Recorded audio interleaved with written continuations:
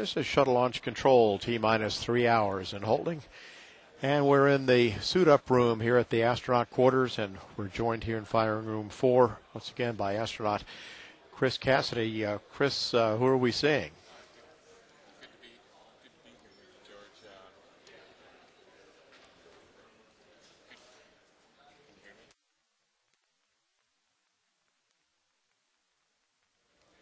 George. Can you hear me now, George? There we go. George.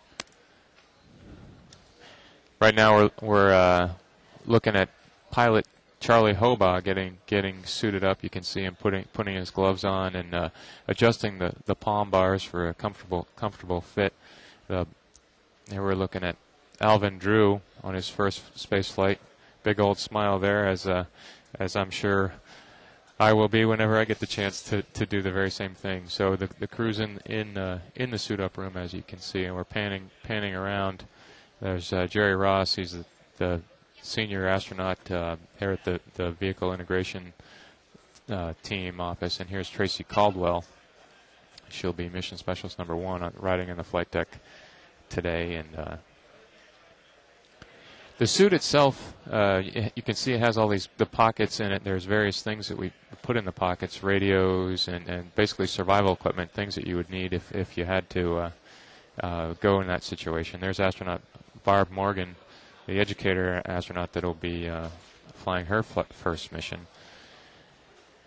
You can see the mirror going on her arm there. It helps you when you have the helmet on. It's difficult to sometimes see all the parts of the suit that you might need to activate switches, and that mirror helps you do that.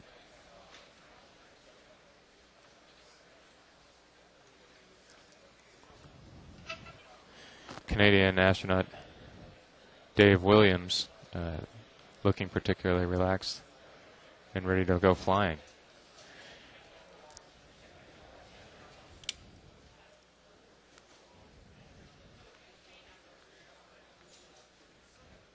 That white strap in the front is used to adjust the suit as required, so that when it's inflated, the helmet can be positioned and the neck ring can be positioned in such a way that it's comfortable for you. You can see right now Rick Mastracchio is undergoing a pressure check as we speak, and you can see his arms. The natural sort of resting position when you're inflated to pressure is a little bit stiff.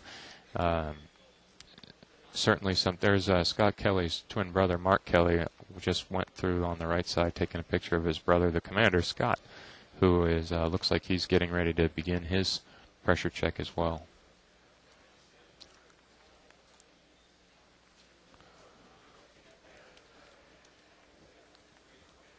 Well, as far as the suits, once you enter the suit room, how long does it take to put one of these on? Well, the suit techs are fantastic. I mean, you can do it fairly quickly if you needed to. I would say within 10 minutes you could be suited up.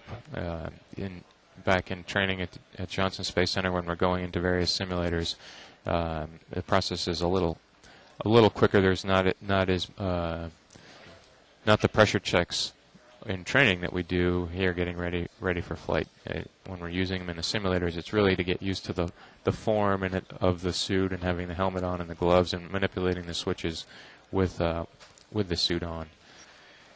Well, we're just about 15 minutes away before the astronauts will be ready to leave the crew quarters and head out to launch pad 39A to board Space Shuttle Endeavour.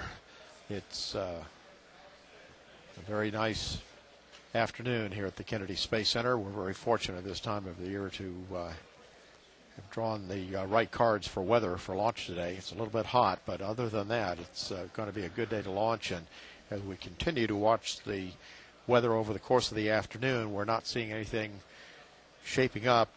Listening to a little bit of the weather briefing to the crew a few minutes ago, nothing of any significance that is probably going to be a factor. What there is certainly most likely to be outside the 20-mile area of concern that we would have, primarily around the shuttle landing facility in case there's a return to the launch site.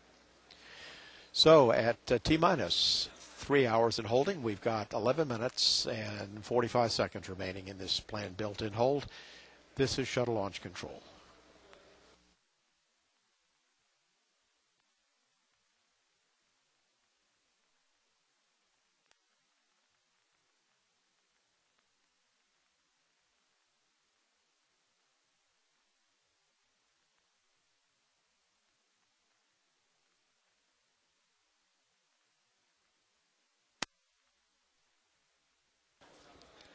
This is shuttle launch control.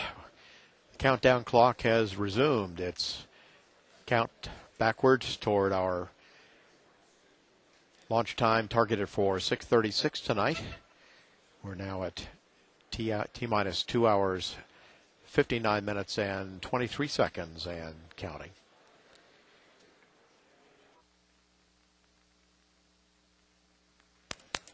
And George, here we have the crew walking down the hallway of crew quarters. Scott and Charlie leading the way.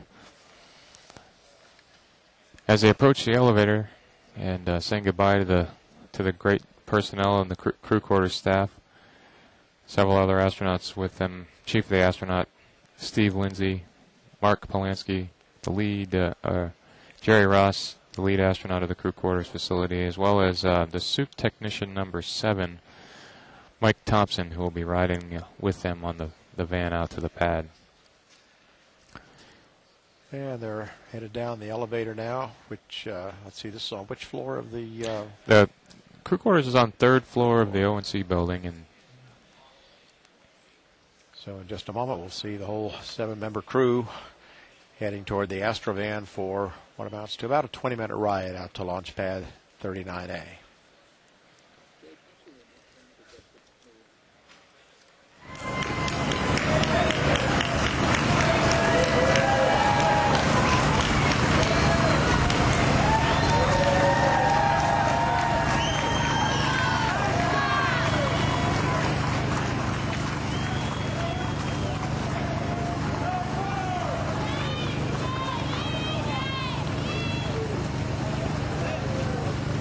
So who are the other crew members or the other people going on the Astrovan with them out there? So the other non-flight crew astronauts were Steve Lindsay, Mark Polanski, who, as you mentioned, will be flying the shuttle training aircraft, and Jerry Ross, who coordinates all the pre- and post-launch activities for the crew. And then, of course, suit technician number 7, Mike Thompson, as well as the driver of the bus itself. And there they go. What's the atmosphere like? Oh, through transfer. It's got to be very exciting. Have gotten through all of the pre-flight briefings and preparation, and a year plus of hard work behind you, and to get to this point is just got to be very exciting. Then following up in the other vehicles, who generally has to follow it out as a matter of course. Well, we have the vehicle integration and test team office members, which are KSC and Johnson Space Center employees that track the hardware and the flight crew equipment and various other issues that help and support the crew. And they'll be passing in the final checklist, for example, that the crew updated their weather notes from the weather briefing and annotated in pen and ink on their briefing cards. We call that flight data file, or FDF. Those flight data file will be brought in along with the crew, and the helmets and helmet bags also were carried out by those personnel. There we see the van driving on site.